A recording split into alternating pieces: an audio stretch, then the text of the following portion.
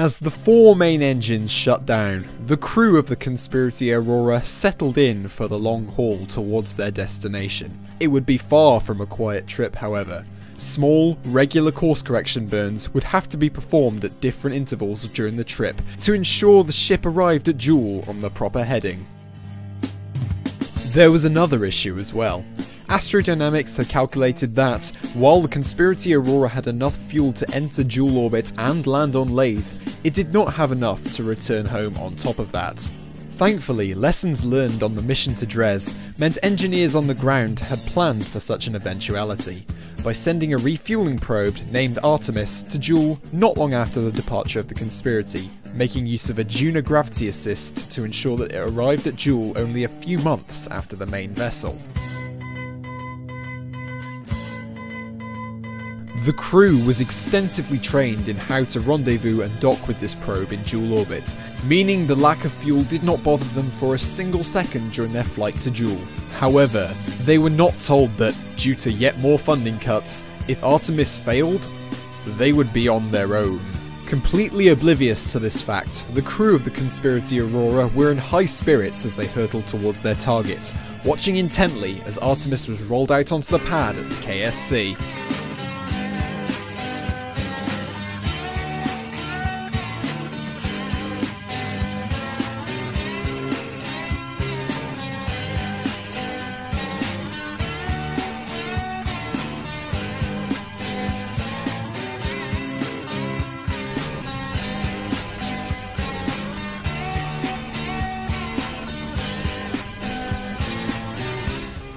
I'm sorry guys, it's yet another launch that I'm bringing you in this episode. I promise, I hope, that this will be the final one. But guys, welcome back to another episode should I say, of Operation Shamrock Dawn. This is a very, very busy episode. We have a lot of stuff to cram in this one 18-minute or so time frame that I have for you guys. We're beginning, of course, with the launch of the Artemis refueling vessel. This is going to make use, as I said in the intro, of a Duna gravity assist to get to Jool and save a little bit of fuel, because obviously every drop of fuel counts when getting this thing into a Joolian orbit, shall we say. We did have a few minor problems with the launch. First of all, I think I took too flatter of a trajectory than I perhaps should have. On the ascent here, you can see it perhaps turned over a little earlier than I perhaps should have been. It stayed a little too long in the atmosphere, and we did go into a little bit of a spin earlier, higher up in the atmosphere, but although that didn't really matter too much, as it turned out, we managed to get our assist and everything just fine, and I'll show you it when I actually do come to it. But this is when we arrive at Jool. This is basically the most beautiful episode I think I've made of any series ever. Trust me, when we eventually get the Conspirety Aurora arriving at Jool, once we've tweaked all of its encounters and everything, seriously, there are a few screenshot moments. I'm literally pausing for screenshots literally every 5 seconds just because of the beauty of the Joolian system. I want to take a couple of minutes just while we watch the Artemis just tumbling into orbit there. It's plucky, the Artemis. I think it's going to be with this plucky little ship that is going to be missed when we have to ditch it and leave it behind, but I digress. I just want to take a moment to talk about the mod which I'm using. It is the Astronomer's Visual Pack with a few tweak configs where where I got them from. I'm not too sure. It was from a YouTube video of some kind, and everything just looks beautiful. It's of course got distant object enhancement and well, I think the completely black sort of space is part of distant object enhancement as well, and as well as planet shine. It just looks gorgeous. And you can see here I have actually edited out a lot of the maneuver nodes and stuff like that just for time's sake, really. This whole thing would, if I hadn't have edited this stuff out, would have been over an hour long. And I don't want to release an hour-long video to you guys because no one wants to watch that. Not even the most hardcore nerd of Kerbal Space Program wants to watch an hour-long video of me just basically making a circle get more elliptical. It's not fun. It's really not fun, especially when you're having to play it in real time at like 12 frames per second maximum. I did have a few memory problems, including a crash, one of which was just about here. A few seconds after I got this Duna encounter, and you can see me here preparing the final things for that Duna encounter, this fade out here, it crashed, and subsequently I forgot to press record again when I was tweaking my encounter with the Conspirety Aurora for Jool.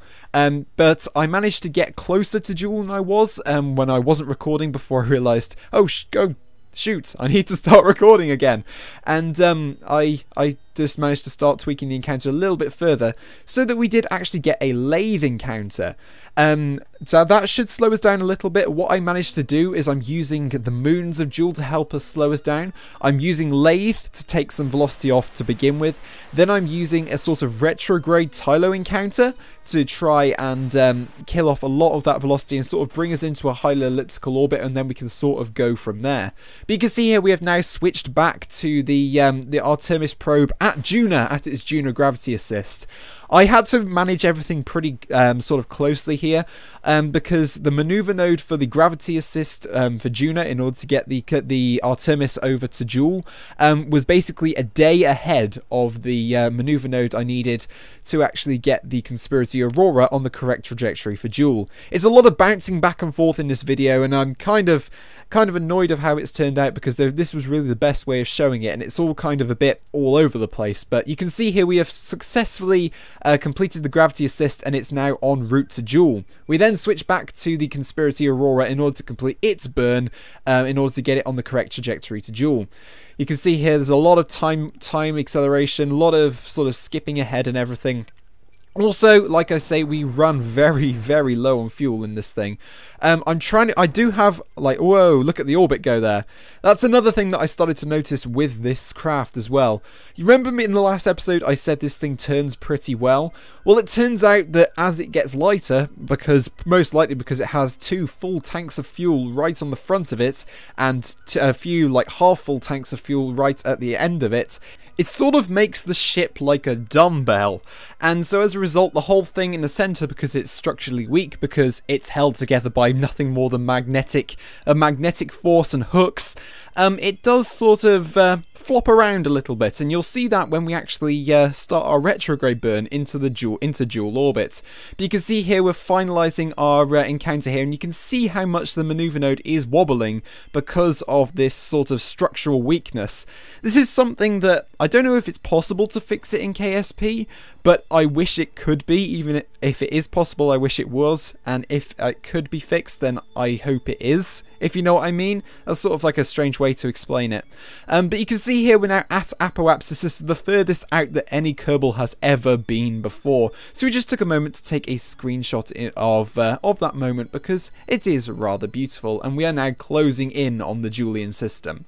But yeah, I really wish that physics glitch would be fixed if it can actually be, because it is very annoying trying to center your maneuver nodes. But anyway, we have now entered into the Joolian sphere of influence, and you can see me going crazy as we can see the first glimpse of Jool and its moons. I remember when I was watching this thing live, I managed to see Lathe as but 1 pixel sort of rising over Jool's horizon. It was really, really nice coming in from that distance. I thought it was quite a cute little thing to watch, even though it's probably has not shown up on here because, well, it's just simply too small. 1 pixel probably wouldn't show up.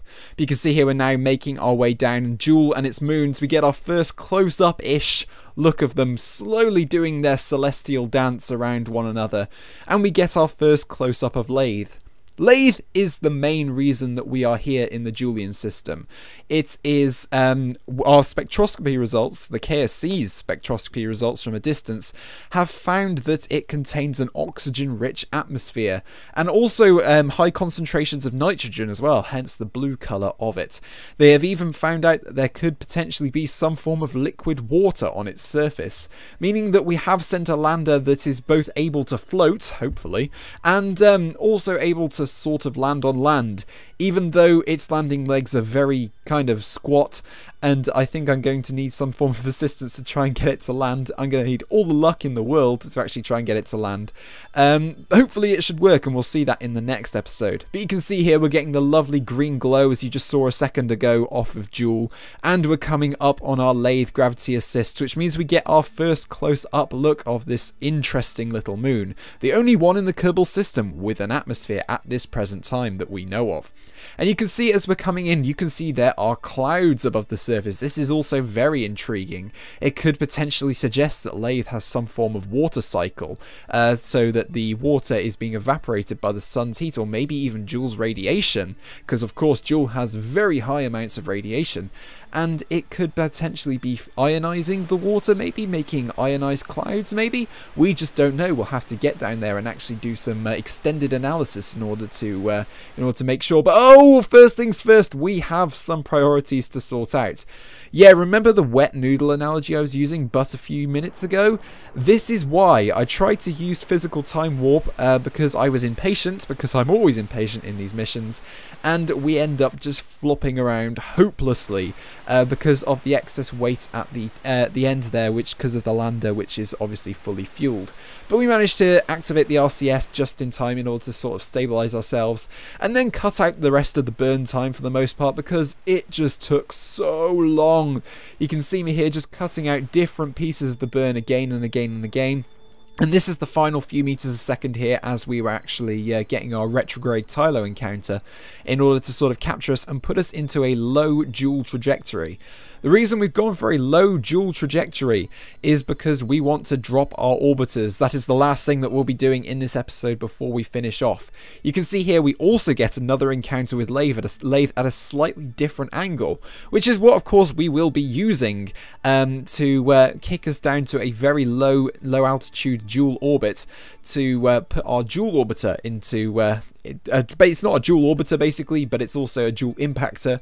We'll put that into we'll drop that into Jool's atmosphere. You can see as well some weird stuff's going on with the orbit calculation, the patch conics. For some reason, I have no idea why that's happening. It just seems to be happening. I think it might be a memory issue, although I'm not too sure. But you can see here we're coming up on our first close approach of Tylo.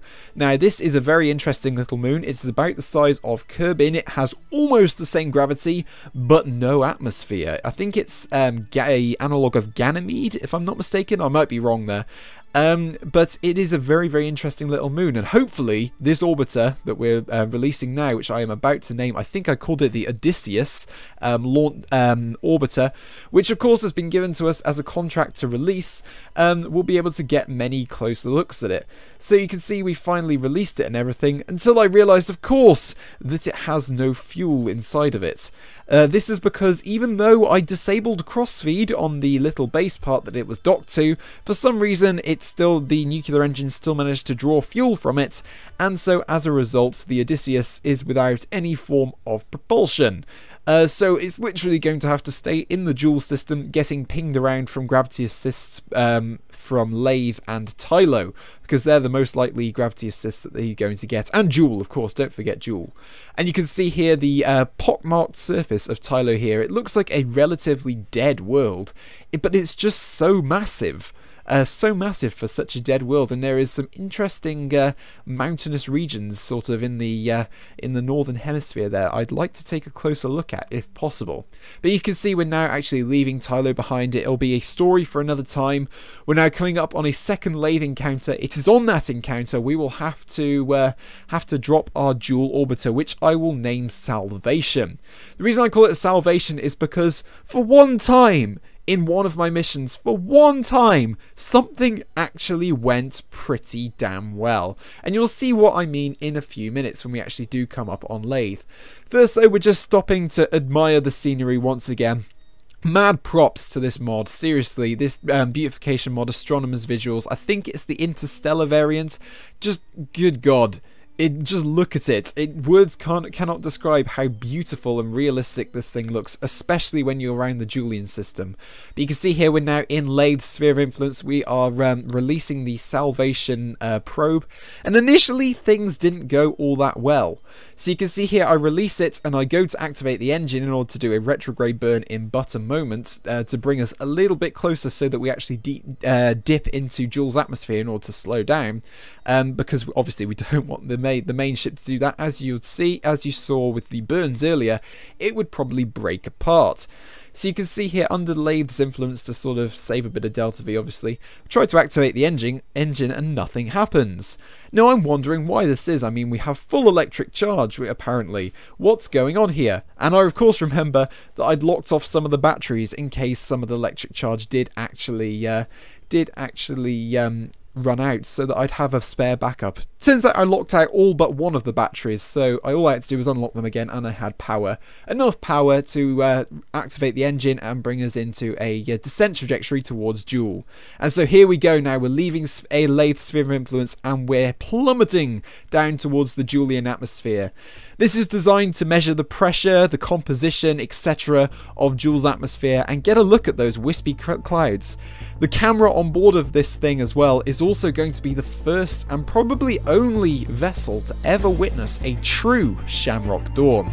And you will see that in a few moments when we actually hit the atmosphere. You can feel the tension building now as the thermal starts. I start checking the thermal counter, ready for when we hit the atmosphere at about 200,000 meters. Now you can see here we're about to hit it with, you can see a lovely sight of Val, Lathe and Tylo all sort of lining up in the sky, and I knew that was an omen to begin with. Like I say, this mission surprisingly, this part of the mission anyway, went surprisingly well. You can see here, look at the G's building up, look at the flames and the fire coming off of this thing. This thing is only very, very light, and so as a result it does slow down rather quickly in the Joolian atmosphere, but look at the camera shake going on here.